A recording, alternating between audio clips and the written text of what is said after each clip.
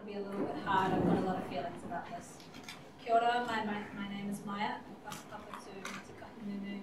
To HUI, Rangitane and Piata. I've grown up here all my life. Waiheke is my home away from home. My entire education is on Donald Bruce Road from kindergarten to Waiheke High. That's it. And I've gone down to Putiki Bay as a child, doing what kids do, going across the rocks looking for crabs. I'm sorry to those crabs that are traumatized. And I've been down at Putiki Bay during when all this has happened, when this destruction in the bay has happened, and been absolutely astounded at what has been allowed to happen down there, both with the development and with the behaviour from those developers. They have put their hands on our kaitiaki, on our rangatahi, on our wahine, and they are still there and nothing has come of it. How is it that they have been able to inflict so much trauma on so many people and they are not being held to account?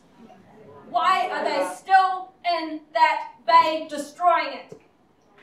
And why are we finding out that Doc had opportunities to step in, to write a submission, to do something, and Doc chose not to?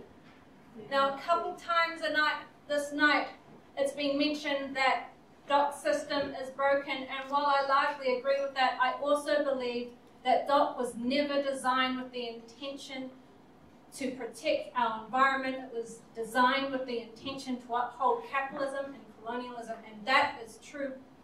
But long before you came here, Kiri, I understand that you are one Māori in a colonial system trying to make do with what you have access to, and I understand that. But our journey with Doc has been abysmal. And one thing after another that happens with Doc that we find out about, it's just so disappointing. Anger doesn't even begin to describe how I feel. Last year, my friend Maia here, sent an OIA to Doc asking for correspondence from the Department of Conservation to you. And what we received back was analytics done on our social media pages. Months and months of following Protect Putiki's social media page and some of our own personal social media page, to the point where you or whoever made this decision had actually identified some of the people who commented the most on our social media pages. I want to know who made the decision, instead of actually coming down to the bay, instead of actually holding a community meeting like we are now, instead of actually having an open and honest kōrero. I want to know. Sorry, are you listening? Cool.